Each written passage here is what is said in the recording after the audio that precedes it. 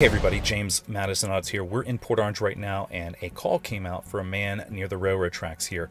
Well, it turns out that the police are about to Baker Act him, and just 5 minutes after recording this video, the train had just come through. So these officers here are going to be taking this man into protective custody. Now, these officers have a tool to them. It's called a Baker Act. And in Florida, it allows law enforcement and medical professionals to take into custody for a temporary period of time, 72 hours, if they see fit to do so for someone that has a mental illness. Now, from what I gathered in this video, it's all speculative, but this man parked his car over here, came over to the railroad tracks, and was waiting for a train. Not sure what he was going to do when he was waiting for the train, but as you can see, officers already arrived and helped him.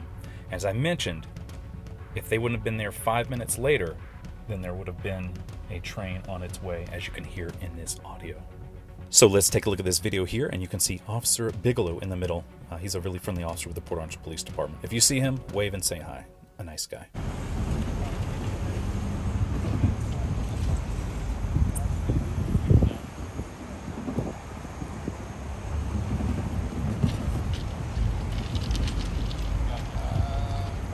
Sorry, guys. Not a big deal. No. I need to know what you guys do. Am I? Go ahead and get the plane going.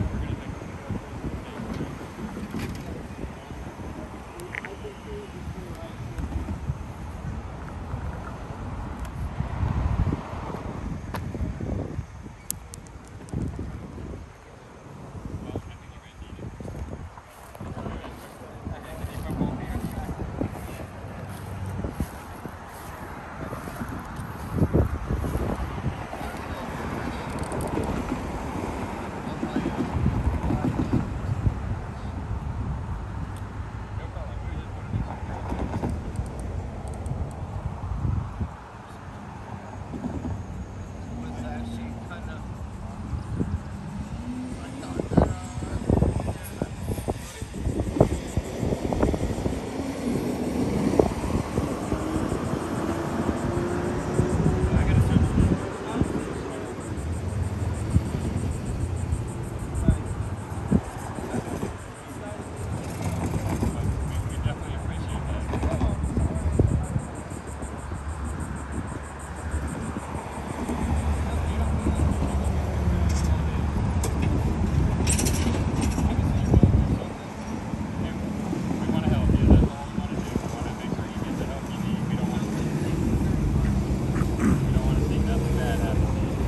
Alright, so it sounds like a Baker Act here that's going to be going down. Poor man, he was here. He's got an amputee right here. That's Officer Bigelow right there, as I mentioned before. A super nice guy. You can hear how he's talking to this person here. This man was, when I arrived here, was down over here by the rocks on this side over here. And they're going to try and get him some help.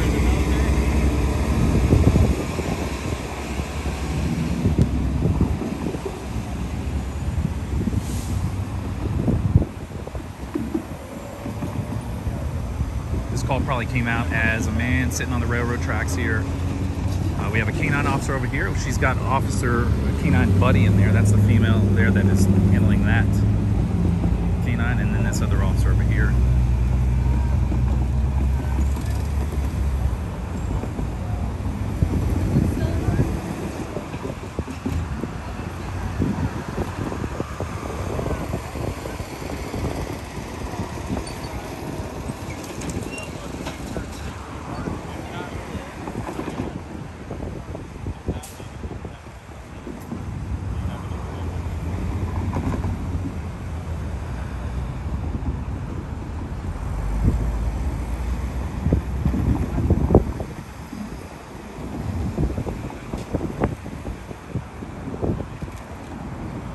So he did sit over there and parked the car and walked over the railroad tracks.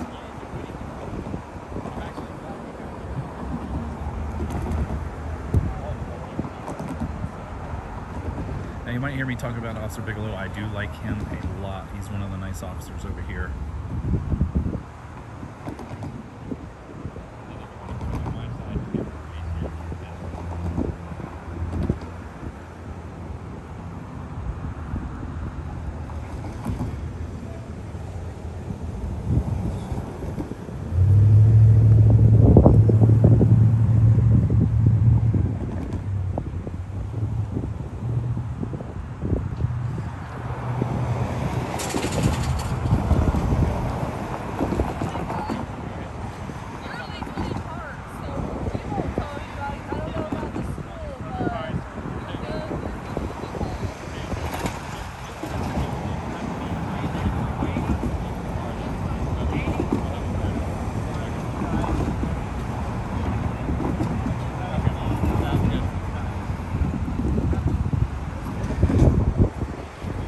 So the female officer said that his car is legally parked over there, so that they're going to leave the car there, which is nice of them. A lot of times, you know, Daytona and the other agencies, they'll tow the cars and snatch them as somewhat of a penalty, but the officer there said it was legally parked, so it's going to be left where it is.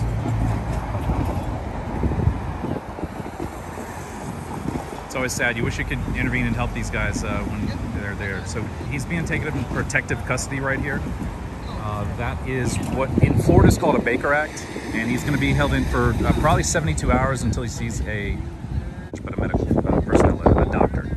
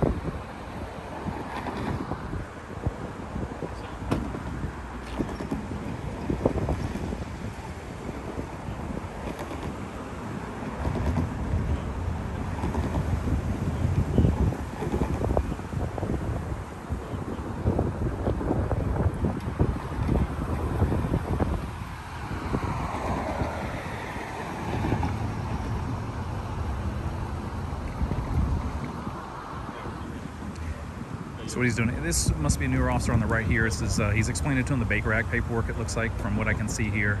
He's got to put a little narrative on there, tell him what he observed as a law enforcement officer to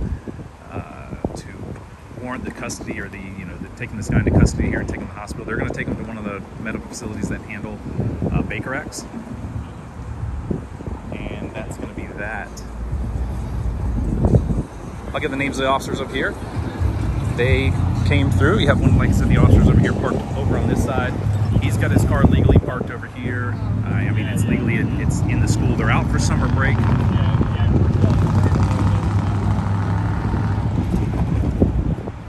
Get your mind off this stuff. It sucks that, you know, in today's society that we have to resort to something like that. If that is the case that's going on, that's what I'm anticipating and thinking based off of where he was. And I did not hear the call come on, so.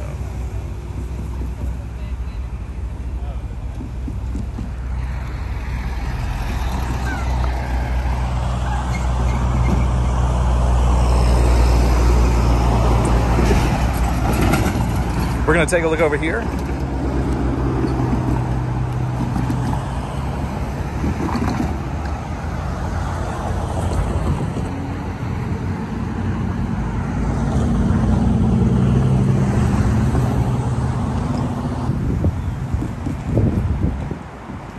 That's the vehicle number 30 right there. You have the officer inside. He's doing his paperwork and going to be finished up.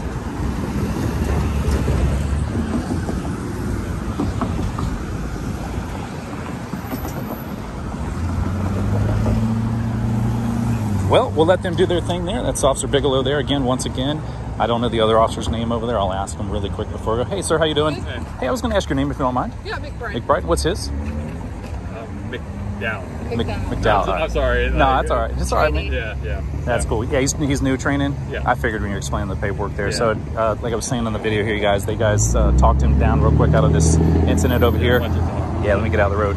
They're going to let him keep his car over there since it's parked over there? Yeah, he's going to sign a waiver. It's legally parked. It's so bad. A lot of times Daytona and all them, they'll just snatch a car and be like, here's your penalty on top of it. I asked him if he would sign a waiver. I know. Yeah.